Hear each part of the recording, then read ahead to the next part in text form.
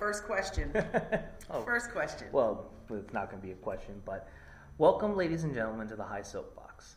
I am joined today by the lovely Miss Rachelle Wilson, the leader of the Make Some Intelligent Noise Reform Movement, which is a prison reform movement here in Wilmington, Delaware, and she has given me the courtesy of being able to sit down and have a conversation with her today. Now, for my listeners of the podcast, if any of you are wondering why at times we'll be referencing stuff like things might sound a little weird, it's because we were also recording this IRL while we're doing this, and it's currently being streamed live.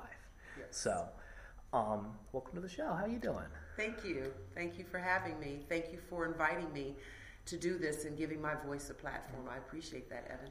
If starting with a lighter question, have you ever has some of the people you've worked with who were formerly inside and then came out, have you ever had a prison cuisine before?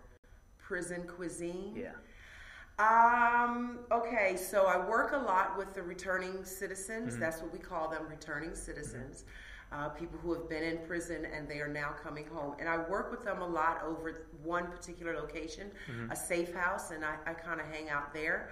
I've never had any of their cuisine, but it's interesting you asked me about that. My son was just telling me about something that he created.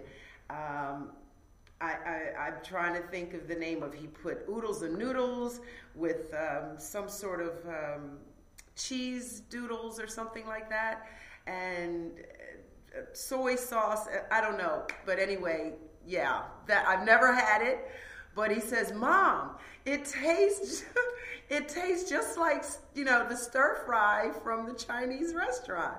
So, one of the things that I definitely want to do when I get my son home, I'm going to take him out to all the restaurants. How much longer he got? According to the judge, if the judges have his way, it'll be another 12 years. What'd he do? My son robbed a liquor store. When he was young and stupid? He was young and stupid. He was 22, just turned 22. He was my age. Yeah, and you're not really fully developed mentally or cognitively until you're about 25. But even then, I would argue that some people don't have enough life experience until they're in their 30s. Well, I want to be honest with you, and I want to be candid, but I also have to be careful lawfully, just because there are people in this world that do not appreciate what I do. So if they could hurt me or sabotage me, and I don't want to give them any credit to do that. Yeah. But I will say that my son was 2 weeks away from going into the United States military, the Marine Corps. Mm-hmm. He had worked for 15 months to meet all of the criteria, above and exceed above the guidelines of what was asked of him, mm-hmm. and he did it. His ASVAB score was so high that they gave him a choice of what it is that he wanted to do, and he said he wanted to become a sniper for the United States military, and that's where he was on his way. He was on his way, and then he did something stupid. And one of his friends decided, hey, and then he says, sure, whatever. They were at a party. Somebody runs out of alcoholic beverages, says, hey, somebody, let's make a liquor store run. Well, my son is driving. He has a car. So him and another person jump in the car and decide to take off. And this other person decided not to tell him that he was going to make not make a purchase. A legal purchase.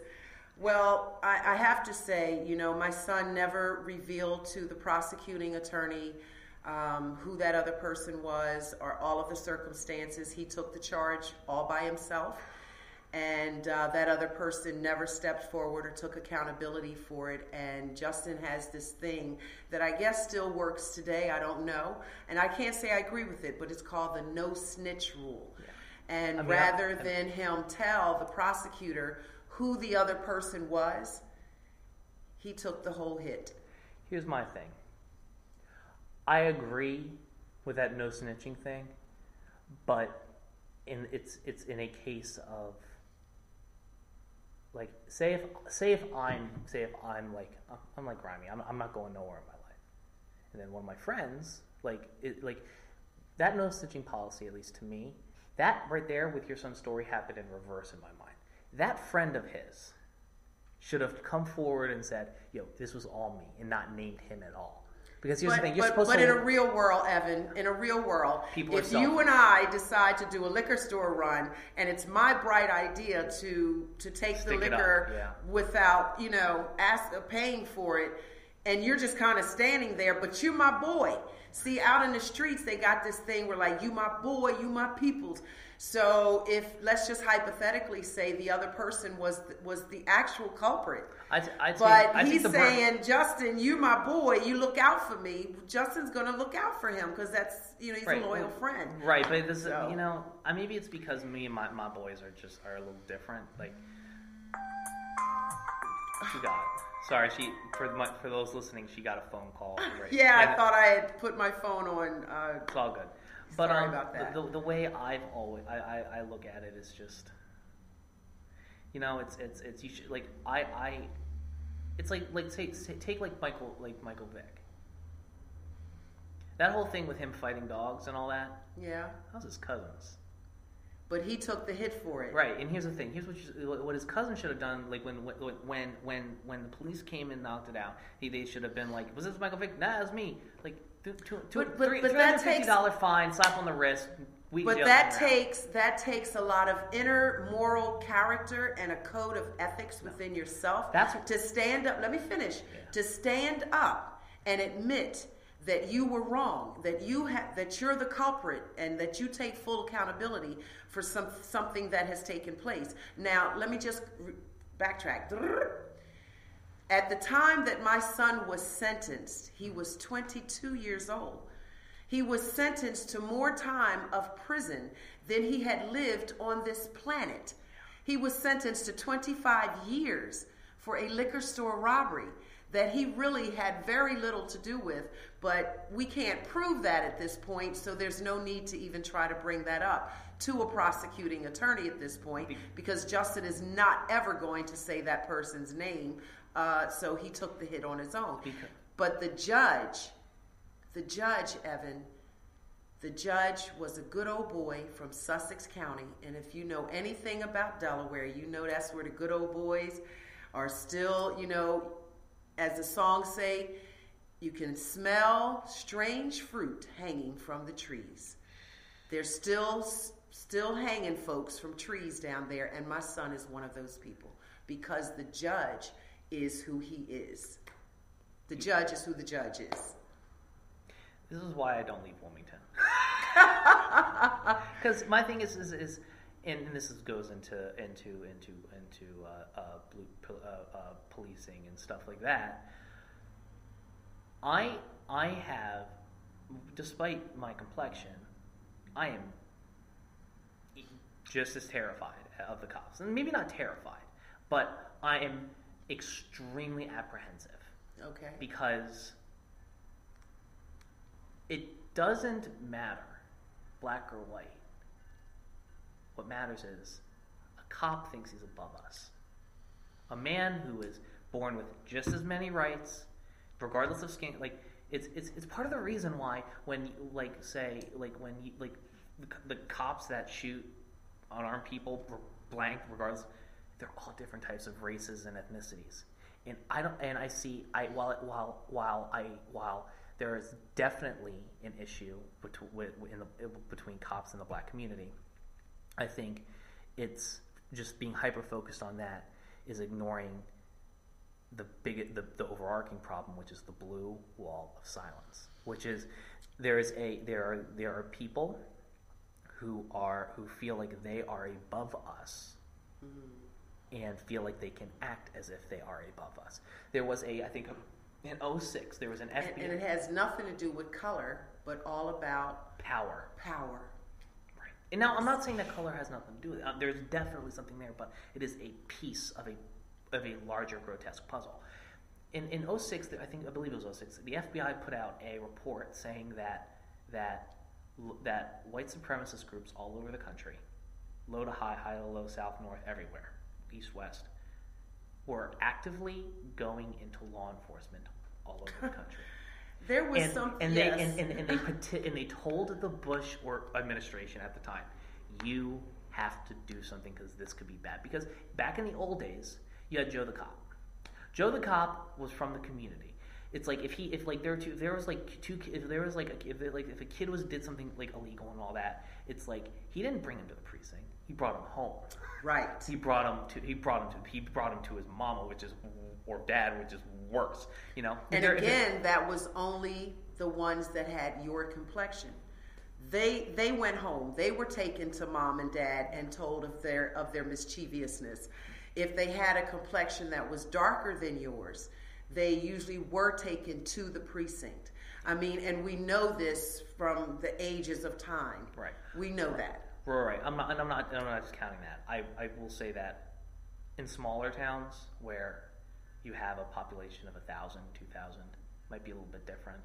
You know, but in places like New York where you have things like the Central Park 5 and all that stuff. Like when you live in a city of 3-4 million people, the human mind is only able to comprehend 150 people in your tribe.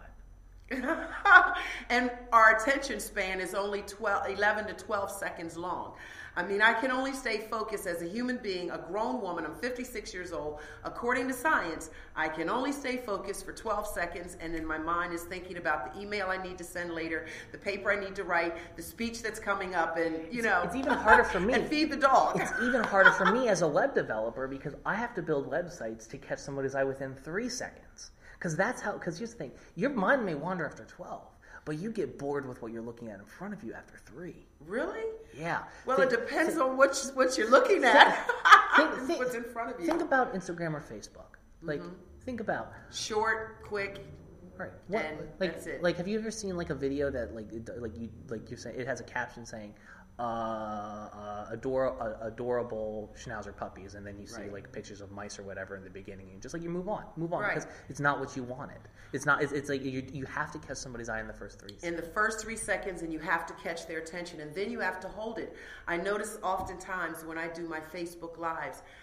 When I first started off, I would do this long, drawn-out because I'm a high school teacher. So I'm used to explaining things in detail. But you cannot do that because adults are going to flip the page. They don't want to see whatever you're talking about. If you haven't caught their attention in the first 5 seconds of your Facebook Live, they're going to go on. Right. And I often found that it might be 10 people will chime in at once, and then it'll go to 7, and then it'll be down to 4, and then before you know it, I've got one person watching until later on. So yeah, the attention span is short, and it's very difficult with so much outer stimulation, the stimuli in our lives every day. It's very difficult to stay focused. I doubt seriously, like I have 3 people right now who were tuned in. I do not know how long they're going to stay with me. It all depends on how interesting the conversation is. Right. Too much other stuff going on. Earlier you said how you were that like when you were being used to teacher, long drawn out explanations and all that stuff. But let me ask you a question. If you were to go back to being a teacher tomorrow, would you still do that? Or would you change how you're... I would... Sorry, sorry to my podcast listeners. We had somebody sitting in and she didn't turn off her ringer. Did not turn off her ringer. I think that if I had an opportunity to go back to becoming a teacher, which honestly, if I ever can become impactful enough in this movement to make a difference, to make some reform changes, then I would be very interested in pursuing a career back as a teacher. No, what I mean is... But if I went back as a teacher, if I had an opportunity to be a teacher again... What would you change about your teaching style? And stand up in front of my babies, first I would recognize that... Again, the attention span is short, so you want to get in, concise, tell them what's going on, and keep it pushing. And then, if the student needs help, they'll ask for it. Or if I just kind of peruse around and work individually with the students, I think that would be better. But the way I was trained is to stand in front of the classroom, give out the instructions, explain what needs to be done, and then you walk to the students and say, do you need help, or how can I be of assistance to you? But they might have needed help 20 minutes ago when you were like 10 minutes into your spiel.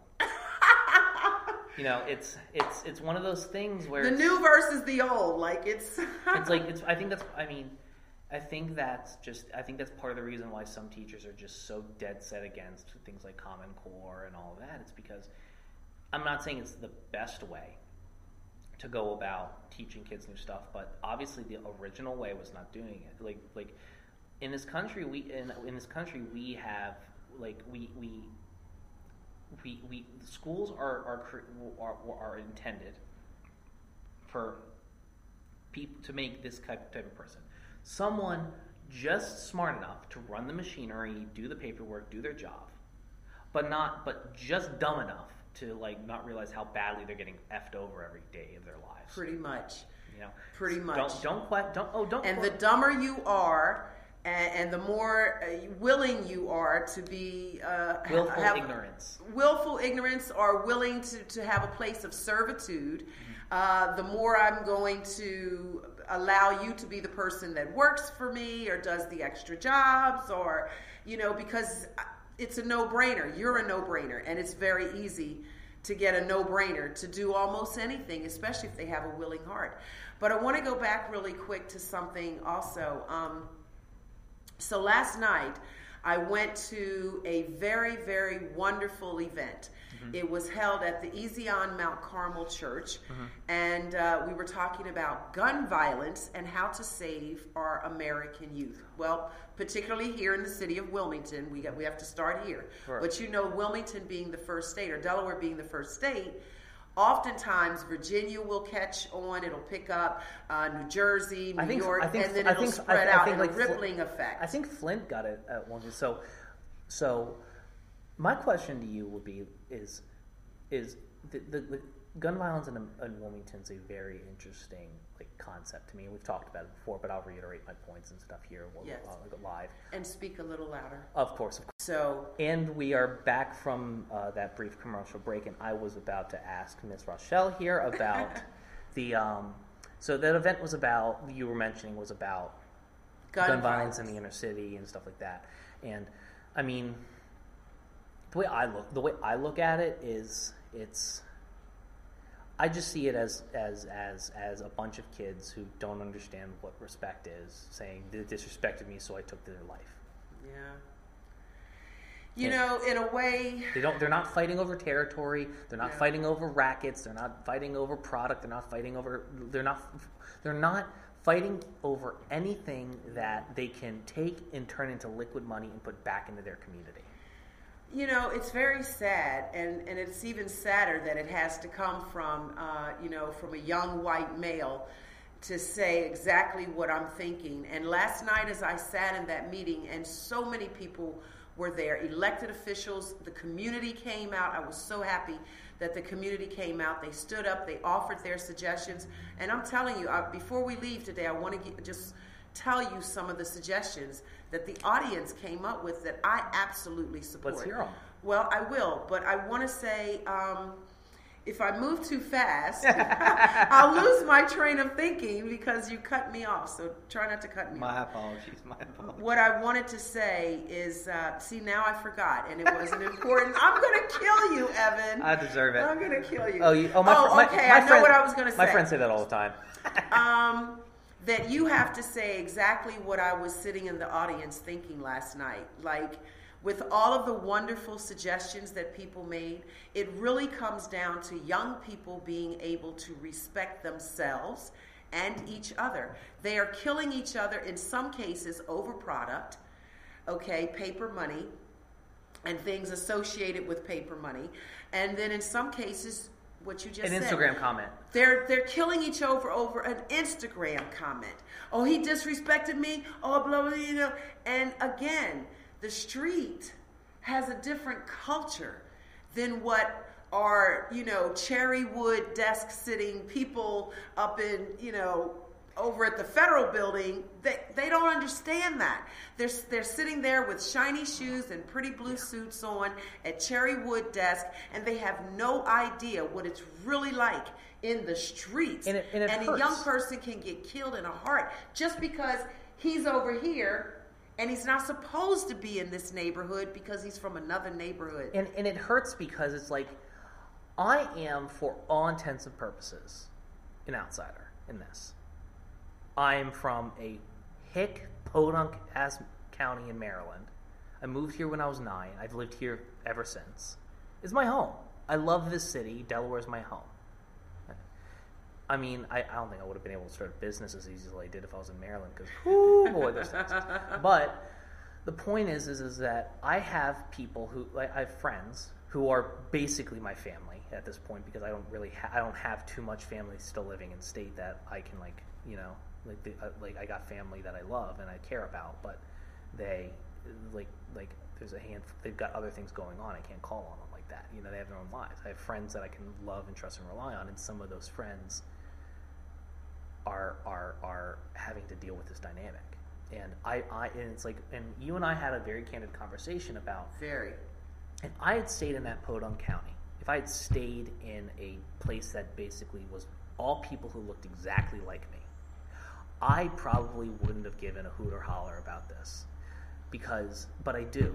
Because it affects you personally now. It affects yes. My loved ones. Yes, and here's the thing. I would never have started a criminal justice and prison reform movement if it didn't come knocking on my door. And what does that say? I was very happy being a high school teacher. And what does that say about those people with the shiny shoes and Des at the city building? Yeah. What does that say about the company that they keep? They don't. It tells me that they aren't in the community. They're not in the community. It tells me that they have forgotten.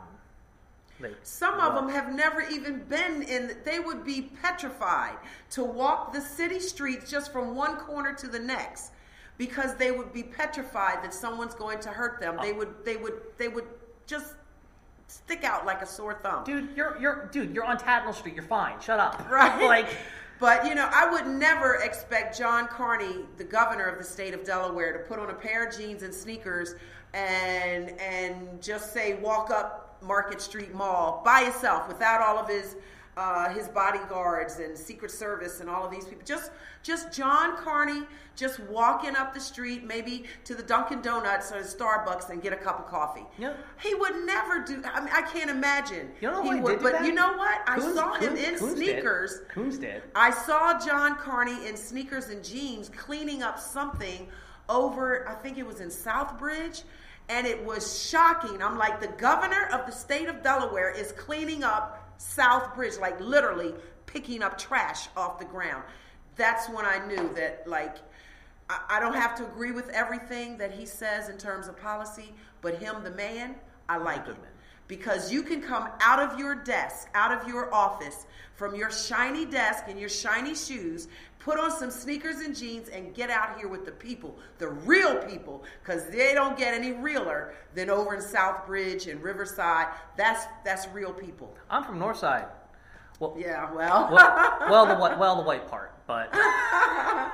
But, you know, for you to be the one to make the statement that it's all about young people, that's one of the things they said last night at this forum. Mm-hmm. One of the things they said is that we have to have more young people. The people themselves, they have got to be the ones in the group. And I said that the last time, and I felt like, you know, no one was listening to me. People don't take me seriously because I'm a one-woman band. But when you have 20, 30 people saying the same thing too, yes, it kind of, yes. You know, I was watching, and that's what they said last night. Right. Get the young people involved. Another thing they said that was extremely poignant was allow the men of every color, every nationality, allow our men to get out here, particularly our felons, our ex-felons, which we now call returning citizens.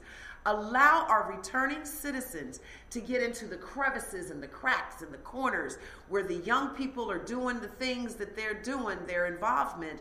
Let them get in there with them and actually guide them and be mentors to them and teachers and father figures and big brothers. Allow the men to do that. I agree completely, and I would say we could even take it a step further. Have you? So I was actually watching this last night while I was working on a client's site. I had in a video on YouTube. It was Killer Mike talking on some interviews, Breakfast Club, Joe Rogan Experience, something. But he was talking about how he with a small group, like some small like young guys, like teenagers in Atlanta, like a young group of Crips, and getting them into like these little street fraternities, and talking about how to basically taking the Hell's Angels model of 1% of us may be a criminal enterprise, but the other 99% of it, we can sell you a T-shirt. But the point is that moving these kids from doing stuff that has nothing to do with nothing into building an enterprise. I'm just I would love to get into the ear of some of these kids and just say, hey, like, you know what you could do, like, you could, like, and here's the best part: we're in Delaware, which is one of the most business-friendly states in the union. Yes. And it would be so fucking easy for some of these kids to just pool each of them pool $20 together, and then be able to go get a years-long business license with all of them as contributors and shit. And then they can just do, and they can start, like in the summer they could start a car washing operation. They could start buying bottled water and all stuff kinds and selling of it. things. They could. But we've got to get them, where the east side won't try to kill the west side and the north side aren't trying to kill the east side. And in order to get them together to collaborate, to do a project together is fabulous. I would rather them said compete last night, for money than compete for blood. One of the things that was said last night is to allow more arts. And we've got to start them at little babies, 4, 5, 6, 3, 2, 1.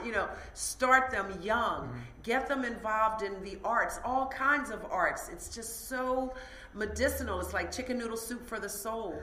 And it gives them something else to do, to look forward to be creative, so that their minds kind of get away from, he disrespected me on Instagram. Wilmington used to be one of like the big, like a real big like underground hub for hip hop. Even yes, and I'm just and I'm bring that back. Exactly, bring that back. And I wonder, like, it's, I mean, one of the things, an old project I had with an old friend of mine, Brian Ortega, at No.2 on Instagram. Check him out. We tried to do a thing called 302 Perk, which was originally called basically stands for Delaware Public Eye Rapping Community. Oh. And originally it started as a kind of good effort to put people under an umbrella and just unify and do all that stuff. And you know what? When that fell through because he was like 15 and I was 17 and we didn't have any money, clout, or contacts. We just ended up turning it into a record company, and that fell through. That's a whole other story. But you know what? I think you just really hit on a piece of gold there. It was Delaware, Wilmington, the city of Wilmington was a hub for underground, hip hop and rap and singing and the arts.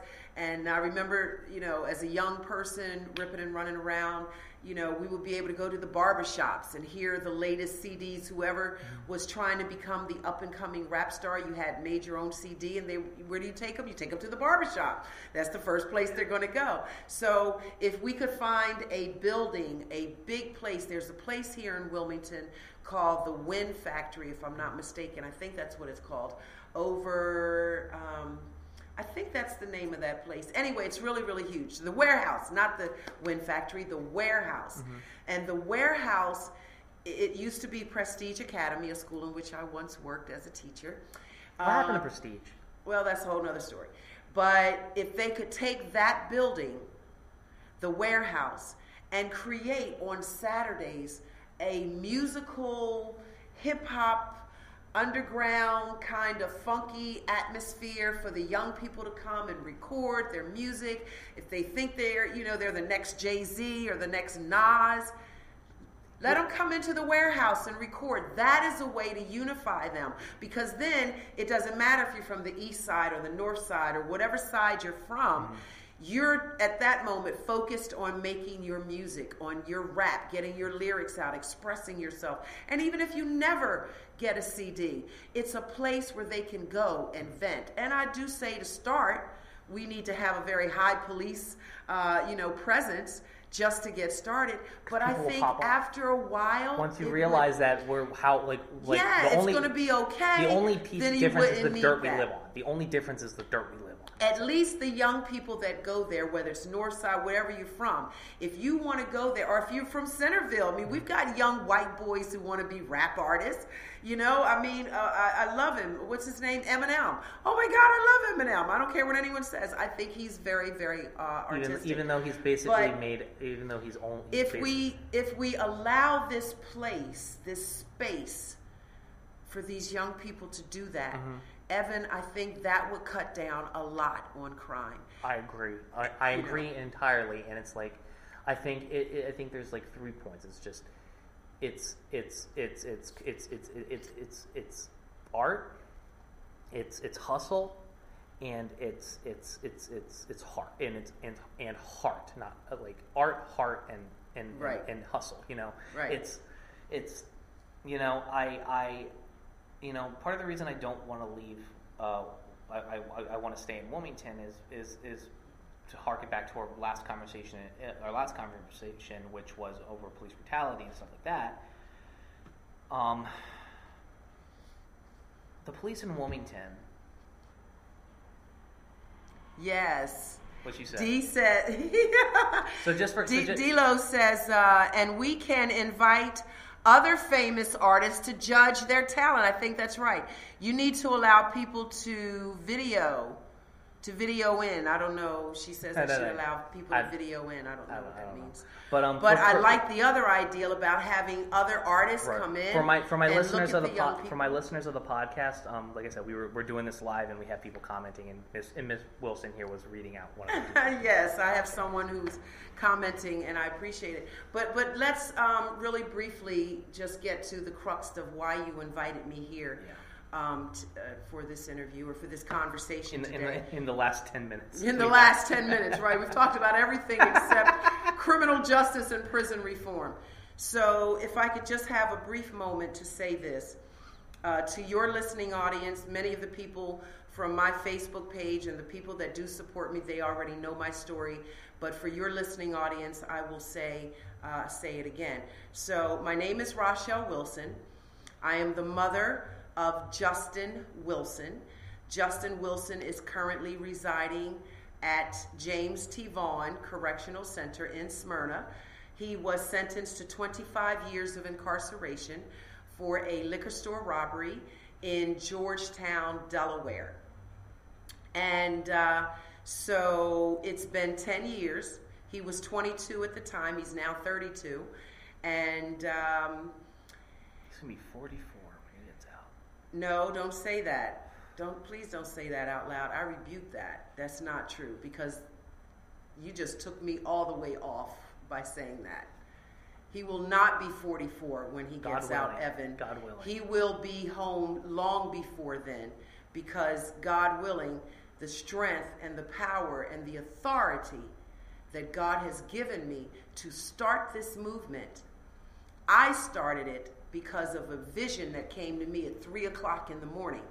And I got up and I began to move in the spirit of obedience to that. And by the grace of God, it's 2.5 years later. Now I'm in it. And I started it for Justin. It was Justin who then took the movement and said, no, we're not going to make this just about me, Mom, because of people in here that he has gotten to know, people in here that I know, Mom, need a mother like you. They don't have you as a mom. So you got to fight for all of us. So that's how Make Some Intelligent Noise came about. I would love to meet your son one day. And yes, and hopefully, I pray. Hopefully someday soon. Very soon. Very soon. If I've tried to have, let me put it this way, because you screwed me up with that one. I'm sorry, I didn't mean to. You blew me off with that one. I'm so sorry, I didn't. Yeah. I'm just sad. I'm just sad. So I have never asked any elected official for anything. Like, can you help me go do this for Justin? Or can you go get Justin out of jail? No. I looked for an attorney that I thought would be able to help my son. And I hired an attorney who made me promises that he could have Justin home in an hour. I mean, not an hour. In a year and a half, I'll have Justin home because I'm the one that can do it. I'm the attorney who has the power and the connections. You went to Lawyer Wade, didn't you?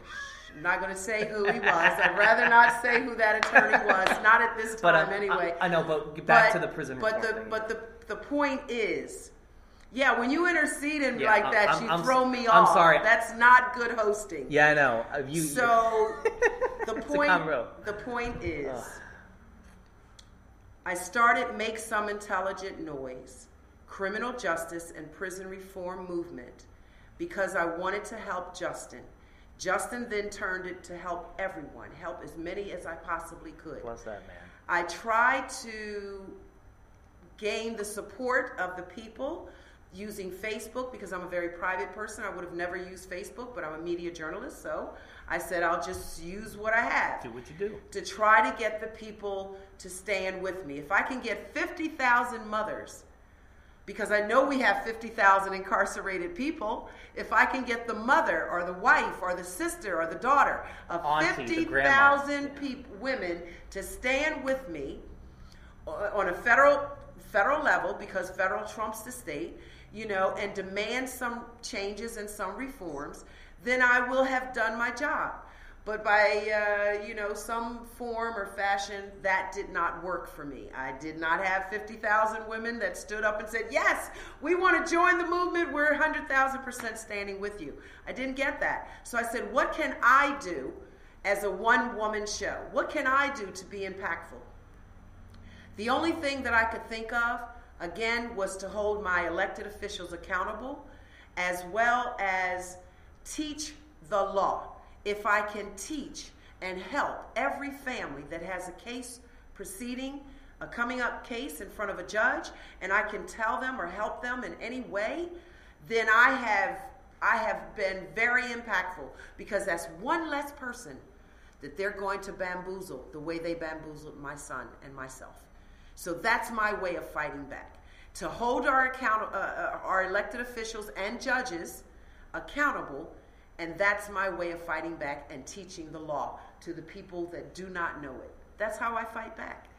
You know what I think about that? I think two things primarily. One, the work you're doing is very, very good, and I think it is going to, and it makes an impact on the community whether you see it or not. And I think that your rewards on earth or above are going to be plentiful and bountiful, with just as long as you keep being persistent with time. And the second, man, if I was a scumbag politician or prosecutor, I would hate to have you. Like, you're like the worst person. Like, you'd be my worst enemy. You're like the worst person. There are people who run when they see me. There are people, I won't say who, because I think it's best that I don't. It's better to be cordial and kind than confrontational. But when they see me walk in the room, the moment they see me walk in the room, they scurry to go that way, or either over that way. Wherever it is that Rachelle Wilson is, they want to go in the other direction because they're afraid. Miss Wilson, you are a better person than I, because I'd be in the corner like, hey, don't be pussy, come back, man! Oh, well, I do it my way. After I kind of saunter around the room and say hi to everyone, I kind of saunter my way over to wherever they are, and I make sure I shake their hand. Oh, hello, so-and-so and such a person. I saw you run from me. But, how could you be mean to somebody who calls you beloved? But I think, and they're not mean to. I can say this much: every elected official and all of their workers that work with them or for them, not one person has been disrespectful to me. Good. First of all, I think they know that's probably not a good idea. Just because really of my not. Personality. Yeah. But even if I was like a softy pushover kind of person, they're still not disrespectful. They respect what I do. It doesn't feel good to be a dick. Well, I mean, they respect what I do. They know that I'm very serious. They know that I'm a mother whose son has been falsely and wrongly incarcerated. By a racist judge who's probably dead in the dirt by this point. No, he's not on the bench anymore, but now he teaches law at one of the schools down there in Georgetown. That's mad problematic. So I'm sure one of my more technically enterprising individuals who listen to my podcast could take the information gleaned from here and figure out who that is, but we're not going to do that. Yeah, we're not going to say the name of who that judge is. Although I tell you, one day when I found out what was in my son's jacket, I was so upset. I used curse words, and I have clergy that chimes in, and children. I'm so sorry. I have a bad mouth. I'm so sorry. But I was so angry. I used curse words, but at the end of it, I said, if that judge was here, I would whoop his ass. If I could get my hands on that judge right now, put us in a boxing ring, and he's a substantially sized man. He's a judge. He's an older man, but I've seen him. He's swole. Big. Yeah. I don't care how big he is. I don't care. You take that black robe off of him and give us 10 minutes alone. And on that happy note, I was going to start doing it with this, and I didn't realize we're going to do live. But since we're doing it live, I'll do it. I wanted to do a shout out. I'm starting to do a shout out portion with the podcast, and this is going to be the first one for my listeners. Okay. So, shout out to supporters of Haggard Innovations and the podcast. RX Reboot. Are you looking to have a reboot to your career? Maybe new resume, new change on life coaching, stuff like that. Go to rxreboot.com and get what's the word? What was the tagline? A prescription, something. Just go there, and it's best damn life coach in the state, in my opinion. So if you need that, go there. Next up is a shout out to Squeezebox Records, a cool little record store on something like just behind the Cadillac dealership on Union, and go to squeezebox.com. They have a ton of awesome records, and when you walk into this place, I kid you not, it basically doubles as a music museum. My one friend of the show, Kayla Fleischman, we and her went there today, and she basically was a kid in the candy shop. She was able to get 3 awesome records she wanted for nothing. It was really good. Awesome. Last shout out goes to Cal Visions. At Cal Visions, it's a local streetwear brand where you have high quality prints and online in the sort of Supreme style model. I'm actually going to be picking up a shirt from them myself, and I'm going to send a picture and put it on Instagram. So for our listeners who follow us at Haggard Innovations, keep an eye out for that. It's a GTA Grand Theft Auto style look, but instead of like from a GTA game, they basically took watercolored pictures of different locations in Delaware, Dewey Beach, and basically structured it, and it was really, really nice. And the last shout out goes to Miss Wilson. Where can my guests find you online?